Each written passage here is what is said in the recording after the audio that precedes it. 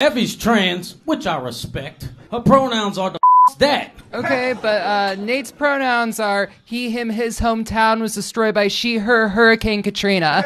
Effie's ambidextrous, which means you can piss on the seat in both bathrooms. Nate, you look like you smoked meth that's got beef in it. Seriously, you're so fat you look like Professor X if he ate his way into that wheelchair.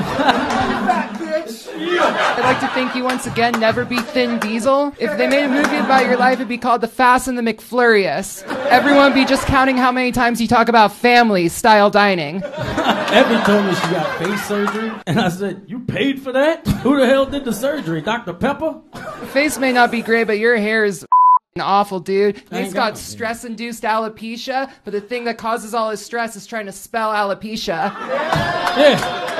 Yeah, it ain't easy, player. You look like Bowser without a shell.